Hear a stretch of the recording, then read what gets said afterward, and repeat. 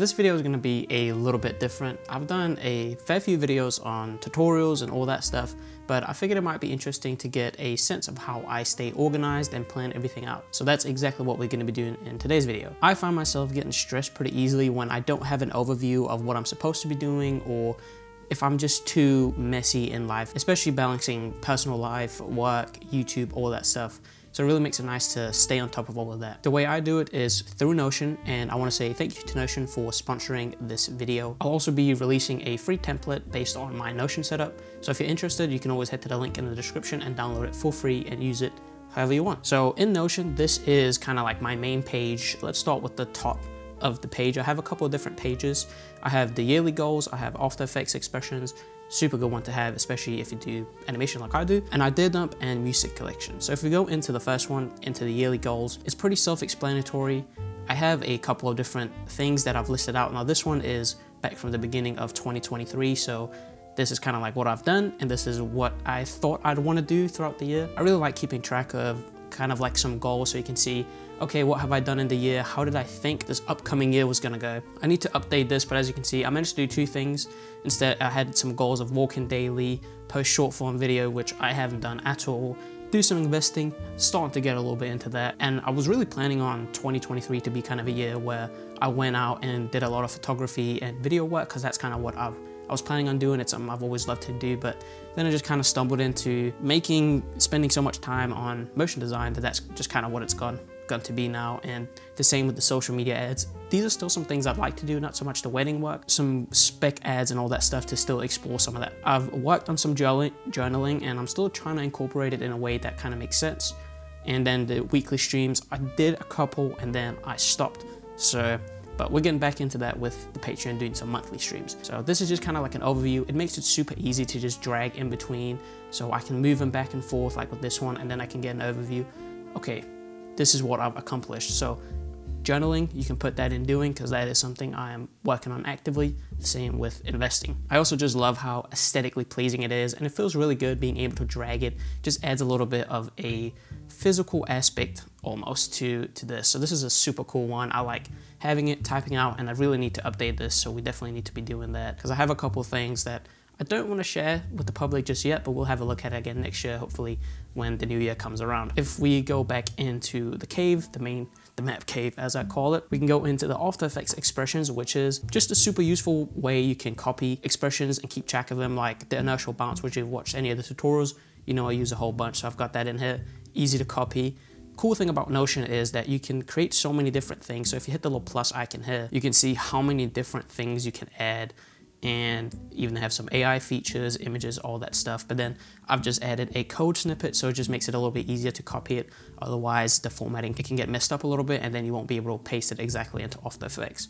So it just makes it super easy to keep track of all of this. I highly recommend keeping a notes tab with your expressions, so you don't have to Google it every time. We've also got the idea dump, which is also from the beginning of 2023, where I had an idea of maybe doing a little bit of YouTube. I was really wanting to do more like a photo video type of YouTube channel, but obviously it hasn't turned out that way. Maybe in a different channel at some point, but it was just something that was really occupying my time at that time. But you can see here, I had a couple of ideas for some setup series. I still kind of want to do that, work a little bit with the setups, because I think it's a huge part of being creative is being at a space that you really enjoy working at. So I definitely need to get into that. Some POV videos in terms of going out and taking photos. I love watching POV videos. And then of course the weekly streams. And again, it's just such an easy way to add a couple of ideas. Click this button and it quickly creates a new one. You can see when they were made. So this was made just at the end of the year. I have a list down here as well where I had a couple ideas for all the short form content that I was going to be doing. Opened that up and I kind of started working on some. And then you can always add statuses to it, so in progress, done, to keep track of it a little bit easier. If you add a new view, and then you can do a board view, and that just helps you sort it by started, in progress, and done. Just helps it a little bit more if you want to stay organized that way. So next one is pretty cool. I need to work on this some more because I started on it. I really like the idea of this. So in my videos, I use a lot of music. I usually use one new song per video because I don't really like repeating the songs. So I wanted to do a whole collection where I have different tags for all the different genres. I like a lot of classical, I like a lot of jazz for my music, for my videos. And then I was gonna create a whole list where you can kind of add it in, you can add the links to the songs, where I've used it, and I still need to build this out because I really don't like reusing the same music, and I want to make sure I don't. But it also helps if whenever I am searching for music, I can go in and I can add a song that I know won't fit for a YouTube video as a backtrack, but would be really cool for like a montage, for like one of the vacation montages that I usually make. So like this one, for example, if I open this one up, you can see it has the classical tag, all that stuff. Very easy to enter in all this information and display it beautifully. I love the look of the tags, giving them different colors and all that stuff, and then you can even filter through and sort through different tags, which just makes it super easy to find something specific that you're looking for. If we then go back into the main page again, we have now made it to the weekly planner. This is such a nice way of just staying on track with everything you have to do, and you can easily move them back and forth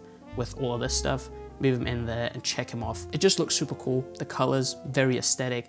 And it's right there when I open the page, which is the most important bit, because when you start a new habit, you want to make sure that you make it easy for yourself to keep doing that habit, if that makes sense. Otherwise, you're not going to stick with it. So that has been my priority with this, is make it as easy as possible. So you can see I had a couple of things I've already checked off. I've done this already, so that's pretty good. And I'm doing this right now, so we can complete that. And I've also done this and this, which is perfect. And I've even done this, and it's nice to be able to tick off things you've done, because it gives you this nice feeling of, you know, I've done it, I've ticked it off. Makes you feel a little bit better about your day. This is probably one of my favorite parts of the Notion, because I just think it's so sweet. And then we've got the YouTube calendar, which is where I keep track of all the YouTube videos, when I'm gonna post them, all that stuff, where I put in all the information, all the workflow, all that stuff. If I open this for the Dodford video, for example, you can see here, you can add the tags. I'm still working on getting better at actually updating the tags, because sometimes it can get a little bit iffy, you know, I'm trying to get it done and all that stuff, but video is live, so we can add that to it. And you can see I have the tag here for either Mapal Studios, which is work stuff, and then the YouTube one, which we'll get into in just a minute, but it's super important to have that in there. The date makes it pretty easy to see when I need to upload it, and kind of the concept, and if I have any inspiration sources, I can put them in here, and then a little bit of script. Most of my videos are unscripted, but I do usually have maybe an intro piece, or in this case where I want to dive into, okay, what is it that makes this video special? Then I want to write that out and kind of think about it, so I know this is what I want to hit on and do in After Effects. But usually the After Effects part itself is unscripted. I just kind of get into After Effects and work, which I think is pretty obvious in my videos. Kind of shows you a natural workflow of how I work in After Effects. We can close that, and then I want to talk a little bit about the tags, because if you see in here, this is a little bit of a different view of how you can view the calendar, so you can see, okay, what do I need to get done, what do I kind of have lined up, and all that stuff. You can see here we have all of them live and all that stuff, and I still need to work on that. So right now, this one, for example, you can drag it into that, because that's what we're filming at the second.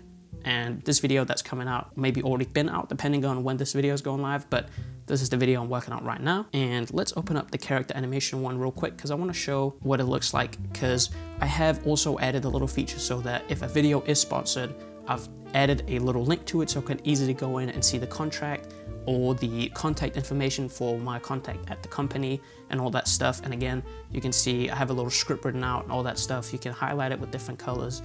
Just looks, I love the look of how it looks. It looks so beautiful. Let's go back to the map cave and go back into the calendar view. And this is a new feature that they just launched, which is super cool, and that is the Notion calendar. I was actually looking for a calendar integration the day before they launched, so it's perfect timing. But if you click that button, you then open like an actual calendar. Super cool. You can sync it with your Google calendars as well. So I have my work email and then my regular email in here. It gives you a nice little overview of what you have to get done. You can see I have this YouTube video scheduled. I have the sound design video going live, and another cool feature that is going to be pretty useful pretty soon when I start doing some one-on-one coaching maybe, is the availability snippet thing, where you can share your time. So if you're familiar with Calendly, it's pretty much the same thing, but built into Notion, so it's easy to keep track of everything in one place. Big fan of that. Makes it easier than having to use different apps and all that stuff. So if you click that, you can then mark out, let's say I can only do it on Wednesdays in this certain time period, and then you can share it with a link, and then people can go in and select a certain time frame of that and kind of book you for that point. Super easy if you are working with clients and need to set up some meetings, and it's easier for them to pick a time because you know kind of roughly when you're available, but don't know exactly when they are. And I'm definitely going to be using this very soon. I'm super excited that this is a feature in there as well. And you can even open Notion pages from the calendar and change the information about it. But if you hop back into Notion, I want to talk about the YouTube calendar and the tag that we talked about. The cool thing about the Notion is that it's built off of a global calendar, which means that all my information is essentially typed into this global calendar. You can see I have a couple different views. I have a board view, I have a table view, which is just everything, and then I have the calendar view. And if we go back to today, you can see everything is in here, but then in my main page where I have it split up, I have it sorting by or filtering through the tag, which is why it's such an important feature of the global calendar, because it makes it really easy to sort through so you don't get everything at once, because it can just be a bit overwhelming because then you have maybe 10 things in one day. And at the bottom where I have it filtering through the Mapal Studios one, which just keeps it nice and simple to stay organized. Create a new one. Let's just click on a random day and go to the video title one. I've created a little template with all the stuff, the tags that I want in here.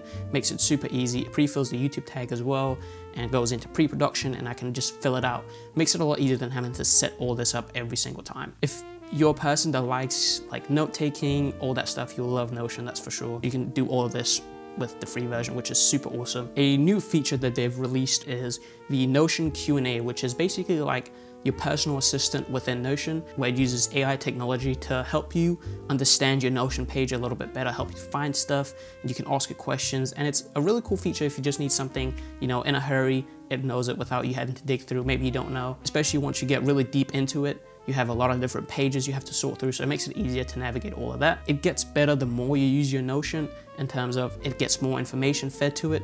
So it's super cool if you use Notion to have that feature, just because it makes your workflow a little bit easier. I like it because you can access it from within Notion, but you can even, if you're not in Notion, you can still access it with a shortcut. If you go into, let's say, the Notion calendar, which is a different app, you can hit Shift Command and K, which will bring up, you can go to your pages, or you can talk to Notion AI. Especially if I'm in After Effects and I need to know something really quickly, I can just use that shortcut instead of having to open the app and navigate and yada, yada, yada. So right now I can do, let's ask it, what am I currently working on? Then it'll then go through everything in your Notion page and figure out, okay, this is what do you have on your calendar and all that stuff. And it gives you these little citations so you can go straight to the page, which makes it super easy if you need to see the whole thing instead of just a quick overview. But you can see here, it's pulled up a couple of different points actually, which is super awesome. We've got the YouTube workflow video, which is what I'm doing right now. And then I have the sound design animation video, which I'm also working on. And then this is where it's really important to be on top of your game, because if it's just in the scripting and not going live, then it's not gonna know kind of that sense. So it works based on the information you feed Notion. So it kind of goes hand in hand. Use Notion a lot and the Q&A assistant will be so much better. But already just like that, you know, it picks it up immediately. The Q&A assistant can also give you a quick summary of different pages, which is super useful if you have a page for a video you're working on or whatnot, or an animation you're working on, and you just need a quick rundown. You just need to remember, okay, I need to keep this and this and this in mind. So you can just ask it, give me a summary of YouTube workflow. And just like that, it gives you a super quick rundown of the information that I've put into that Notion page. So you can see it's a workflow video sponsored by Notion. Shout out to them once again. And then it just takes all that information and uses AI to condense it into something super small. And again, the citation is super awesome. You can click on it and it'll take you to that page specifically, so you can go in depth and kind of see, okay, where am I at and all that stuff. So super sick feature, and you can use this for all different kinds of things. And if we bring it back up by hitting the command, if you go into it again, it is still in beta, so it's important to use the feedback options to make it even better for yourself in the future as well. So let's say I need it to get an expression from the After Effects expression. Let's do, what is the code snippet for inertial bounce? And just like that, it's giving me the code snippet for it. Again, this is a perfect use case if you are in After Effects, you need your expression quickly. You don't even have to change apps. It just shows up immediately. It finds it super quick. You can just copy and paste it right from here, which is awesome. It even gives you a little bit of a explanation of what the code actually does. So in this case, this code allows for an animated effect that mimics a bouncing motion, which is exactly what it is. You can click the source and it goes right into the expressions, and we can go and find it, and it has it right here. So super useful feature. I use this all the time, way better than just using a regular notes app.